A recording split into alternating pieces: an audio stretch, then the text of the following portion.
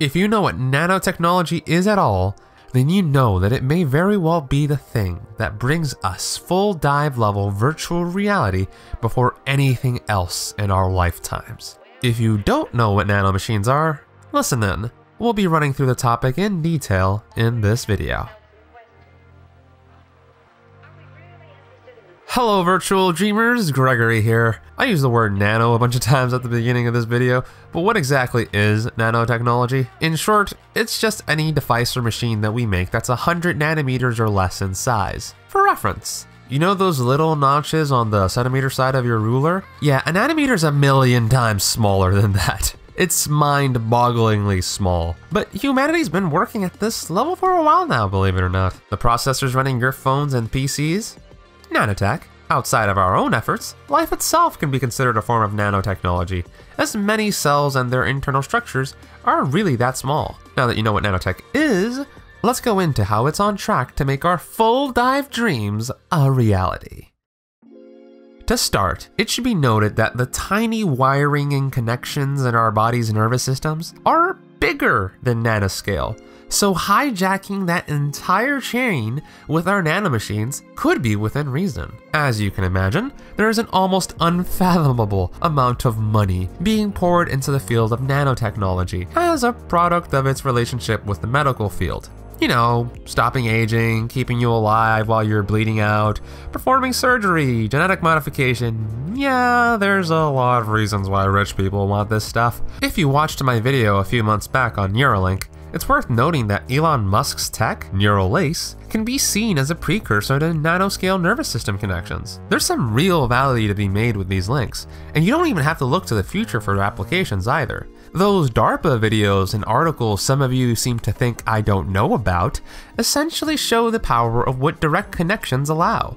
They're joining nerve stubs to machines here, as well as even making direct connections to the brain. As you can imagine, this stuff could be extended for virtual reality use in the future since it's good enough for prosthetics in the now. And as this technology marches towards becoming actually nanoscale in terms of sophistication, it'll bring about life-changing results for some people. This all probably sounds pretty great, and going by some of your comments in the Elon Musk Neuralink video, some of you are ready to sign up for the beta yesterday.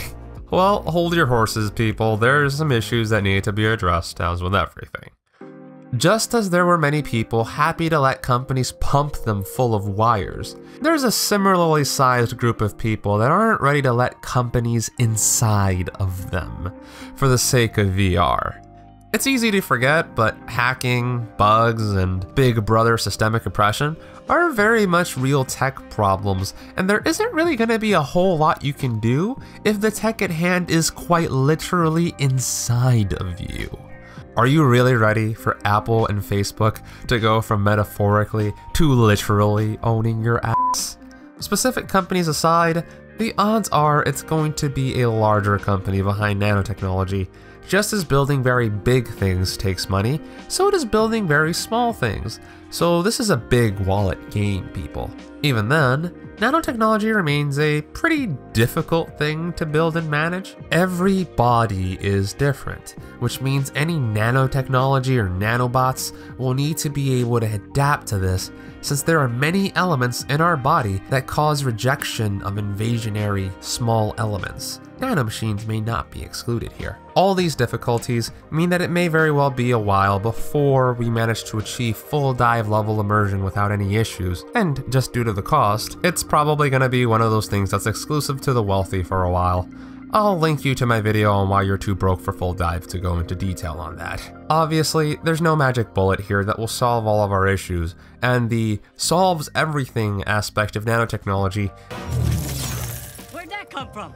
It's nanotech, you like it? Is a bit of an exaggeration on the part of science fiction writers, but it's very important that we acknowledge the real potential here. Difficult and imperfect do not equate to impossible and worthless.